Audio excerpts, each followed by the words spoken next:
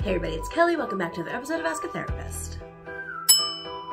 The documentary on Amazon Prime, Shiny Happy People, has been the subject of a couple of videos on this channel. This will be the last one dedicated specifically to that. I've taken episode 3 and episode 4 and sort of put them together in this video, as well as a response to the responses by some Christian influencers to said documentary. So let's get into it. Episodes 3 and 4 are largely about the younger generation, the next generation, the ones who all of this is supposedly for, right? The ones that Jim Bob Duggar was trying to make a better life for, and the ones that Bob Gothard was trying to help train up. And there's a lot of words thrown around, scary sounding words like militia and the Joshua generation, but there are still some big topics that need to be dissected a little bit. Very, very clearly in the beginning of episode 3, we see where the lack of value that's placed in women is playing out in the lives of the women attached to the Duggar family. Jill shares with the audience that she went 7.5 years of her adult life without getting paid a single time. During that time, she had a baby and got married. On her wedding day, she shares that her dad kind of like slid a piece of paper to her. She's running through the kitchen trying to get ready for her wedding and says, "Here, you need to sign this." So she signed it. What she was doing was committing to 5 more years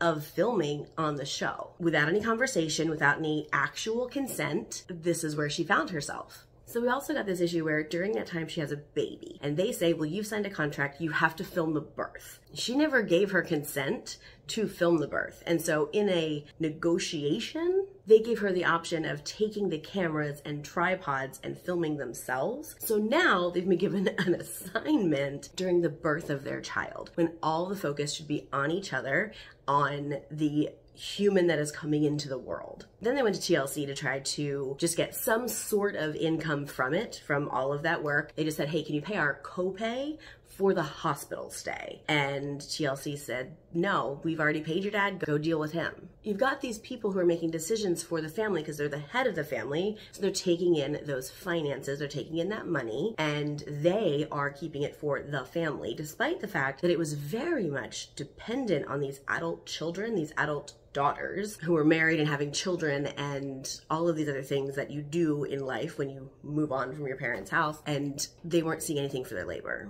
There's a lot in these 2 episodes about conservative Christianity and politics and fundamentalism and what that looks like. And there's lots of interviews about the series of people who came out of fundamentalism, and they've got interviews with a couple deconstructing former fundamentalist creators. And they've got some interviews, no, they've got one interview with a Christian creator couple. And this is where I want to make sure that we're being very clear. I do these videos as education, sometimes entertainment. We call it psychoeducation in therapy. We teach some basic things to people that they might not have access to otherwise. We help to normalize things that are happening out there. We're not speaking to any one specific person or taking somebody in an informed consent. We're not being a therapist on the camera. But I am a therapist, and I want to make sure that when I talk about people who are real people and not a character that they play on screen, I want to be very clear about what I'm saying and what I'm not saying about people. There was a lot of talk about how this younger generation, this Joshua generation, is expected to sort of infiltrate politics in every area out there so that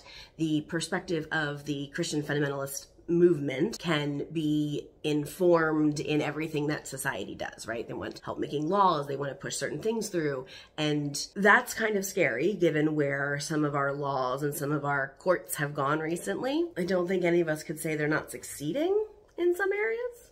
And they said some scary stuff, and we went over this last week, and if you want to see my whole diatribe about it, you can go ahead and watch last week's video, but the crux of what I said was that people in the conservative Christian movement want to know why all of their people keep getting called out for affairs or doing really, really unethical things. And the reason is because who is attracted to a religion that calls the father figure of a family to have no actual authority over him, except for other people who are also doing the same thing? Who is attracted to a family style where ultimately no one gets a word over you and you don't ever have to listen to anyone else or take anybody else into account? You don't have to. You should, and they do talk about that, and I will give that, but you don't have to. Who's attracted to that?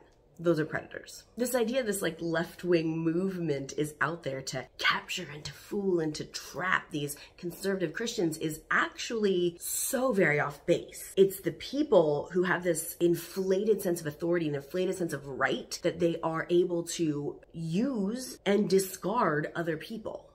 Now let's go to the couple that they used as a demonstration of Christian influencers. Recently, on their channel, they published a video. They titled it, "They Lied to Us," and they were all up in arms about how the people at Amazon Prime lied to them, and so they wanted to make it a 360 view, and it was just a one-dimensional view on how crazy all these Christians are and blah, blah, blah, and they used them as this like example, and they said they lied to them. I'm not advocating for anyone to actually watch the video. If you want to, feel free. There were some parts of it that were highly disturbing to me when I watched them, because I am very aware, as I'm sure you are also, that there's this judgmental tone out there about the word deconstruction. And the interesting thing to me is the wife in this video is saying disentangle from the bad things and like keep the good things. And she says, I'm not saying deconstruct, I'm saying disentangle. And I'm looking at the screen like, you're saying the same thing. People who deconstruct their faith, it doesn't mean that they set their faith on fire and walk away. Some people do, rightfully so. Not everybody does. Deconstructing means you're taking this monument that you built with the advising of other people around you, taking it apart and figuring out what to do with the parts. I went to this restaurant one time and I had a deconstructed eclair for dessert. Do you know what my deconstructed eclair was? It was pastry, it was cream, and it was chocolate. It still had all the parts. It just looked different than it did when you think of eclair, okay? That's deconstruction.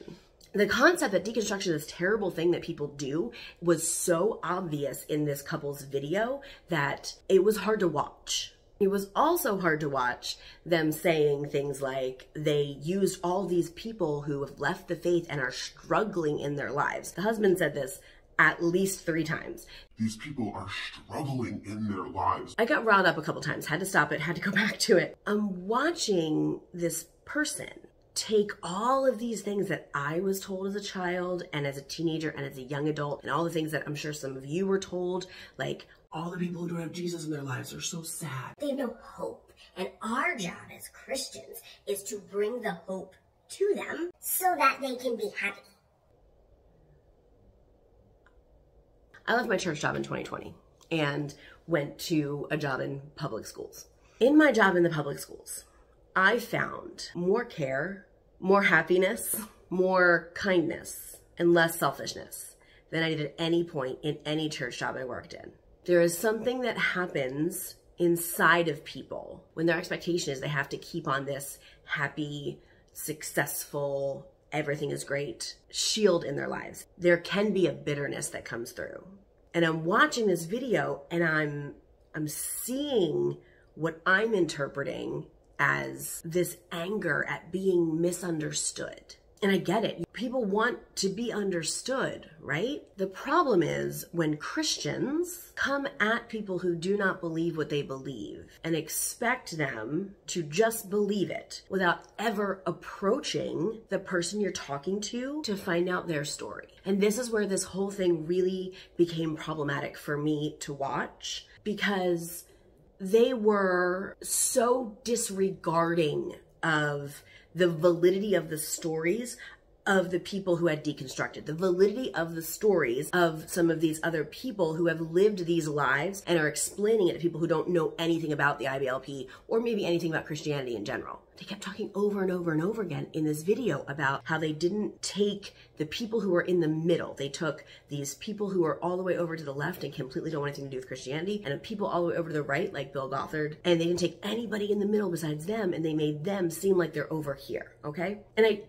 I don't necessarily disagree. I think the piece they're missing, though, I think the piece they're missing, I think the piece that a lot of Christians who see this are missing, is that's what you look like to the rest of the world. Whether you consider yourself as radical as over here or not, the rest of the world doesn't see you that way. They do see you as radical. They do see you as the people over here. And they see that because they hear the words that come out of your mouth. When you say things in your videos like, yes, I do have a problem with the LGBTQ. The LGBTQ is not a thing. Okay? It's not a thing. The LGBTQ is a phrase that is intentionally put out there as a dog whistle to offend. And when you call people out on that, they say, oh, I didn't know. I don't know what to call you. You add a letter every other day. They also use phrases like the LGBTQ agenda. And it was super interesting because in the same breath that they're talking about how they were not considered and the other hundreds of millions of Christians that are kind of in the middle and not living this radically and not harming other people in the way they're living their lives, they weren't considered. And then talk about how the LGBTQ are trying to steal our children's innocence and trying to sexualize our children. And I don't understand in any way how in the same breath as an adult human, you can say you have to leave room for people in the middle. Also, these people are all this way. Why don't you have to leave room for people in the middle? Why does that rule not apply to you? Because it certainly sounds like it doesn't. This show, Shiny Happy People, the most dramatic stories about people who've been harmed by this fundamentalist perspective.